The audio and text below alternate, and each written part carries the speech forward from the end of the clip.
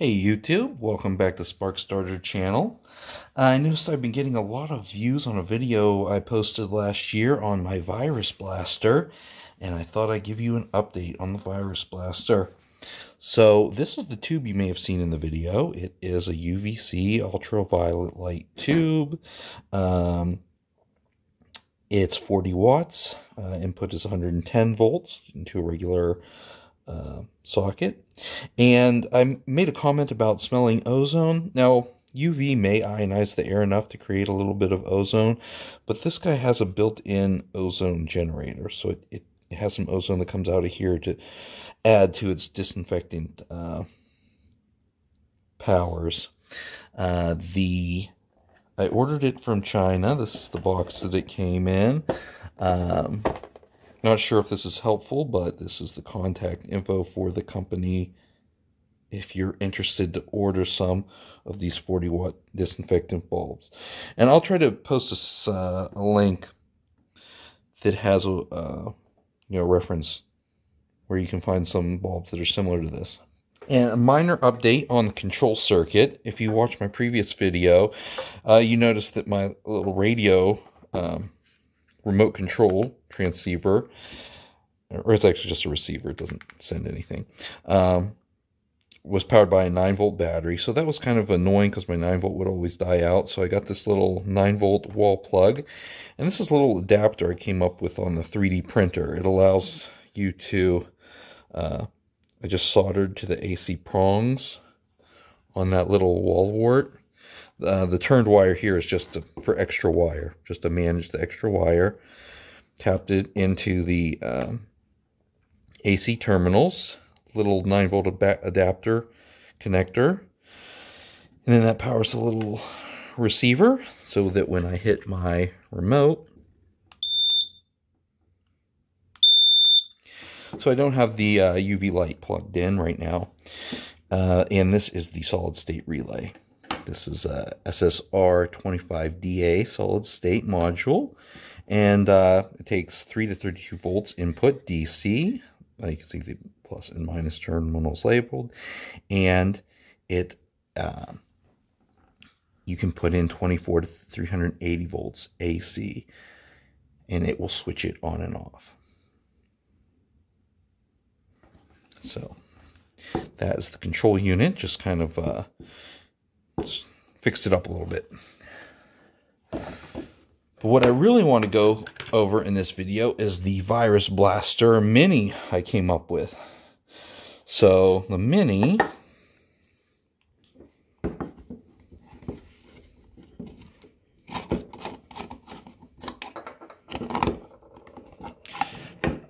is a 15-watt UVC tube. And I just cut, on table saw, I just cut a piece of PVC, cut a little section out of it. I line the inside with aluminum tape, just give a little extra reflectivity. And I cut a hole just the right size for my socket to fit through. And you just get one of these little guys at the hardware store. It's a plug to socket converter. Just screw that in, and the pretty much the socket tightens against the PVC and tightens against the housing of the UVC bulb, and just kind of holds tight in there. And then just lap this on, and have a little handle here. And this guy is pretty good. And of course, the reason we have it enclosed like this is because you don't want to expose your eyes to the UVC light that comes out of here, because it is disinfectant. It'll damage not only the viruses and bacteria, but it could also damage some of your skin cells. So you just want to avoid shining it on yourself as much as you can.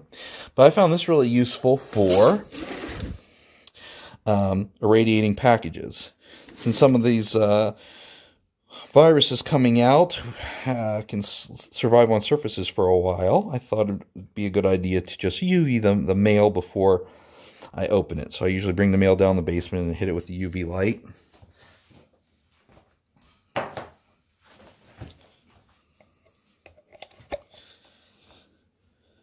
So I'm just like to do a little sweep of the packages. Just illuminate all their surfaces with the UVC light. Kill any bacterias. And what I have in this package, I'll show you. I'm going to do a later video involving UVC light with what's in this package.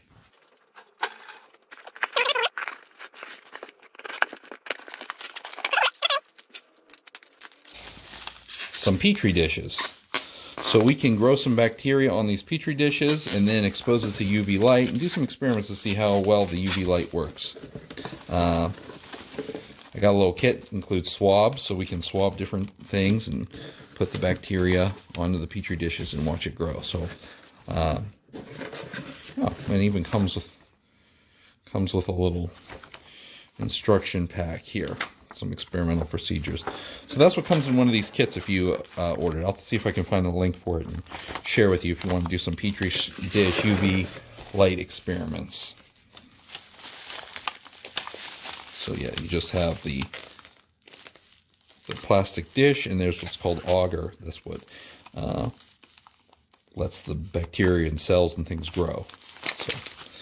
So I'm going to put everything away for now.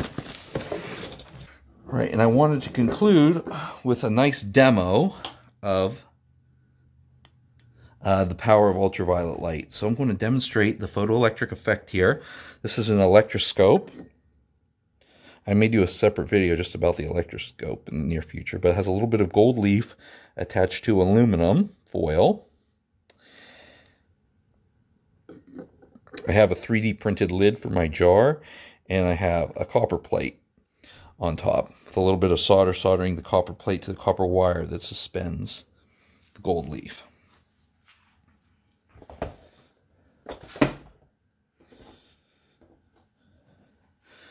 So what I'm going to do is rub this comb on my arm, touch the electroscope,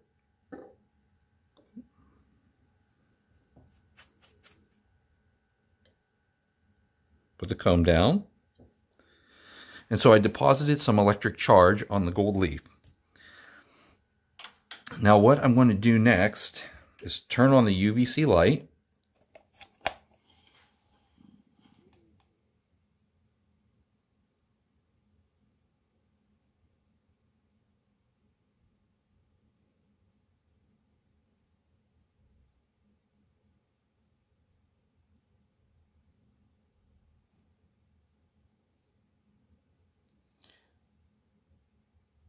So what you're seeing is the photoelectric effect. The ultraviolet from the UVC light is strong enough to hit the electrons on the surface of that copper and eject them from the metal. Another demo with the comb. Depositing the charge.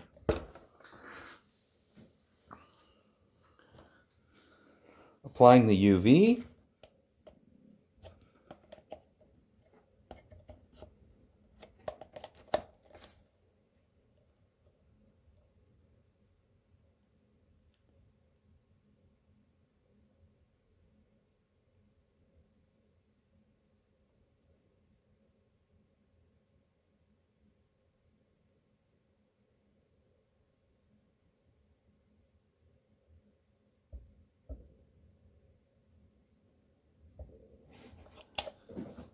And I'd like to do a longer video on the photoelectric effect, but this is just intended to be a quick demo of the power of the UVC lamps.